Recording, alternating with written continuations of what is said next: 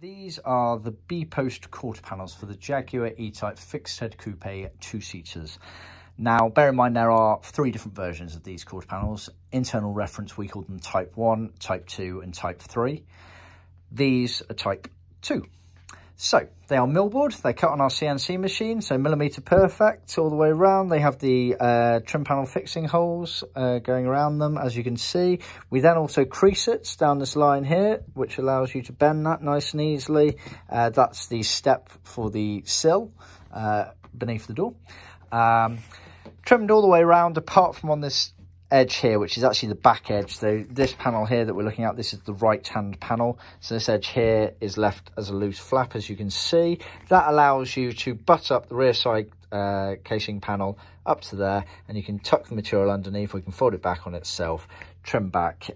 Just allows you to get the best finish possible, because these cars you sometimes need to tweak with them to get the best finish in certain areas, so we allow that to happen there. It's piped as per original, not all the way around, but on the inside edges here. We use a Leathercloth piping where possible. Most colours are available in Leathercloth, and the beauty of Leathercloth is, 1, it's the original stuff, 2, it's a bit thinner than vinyl, so it adds a nice neat finish, but 3, you see how nice it is around those corners there. That's because it's not too thick and it's been glued as well. It's very hard to get a finish like that going around corners. Most things crease and crinkle up, but ours not so much. You have this hole here on the right hand one is for the rear door hatch release mechanism, and then you get the quarter panel pocket cubby box holes on both panels there.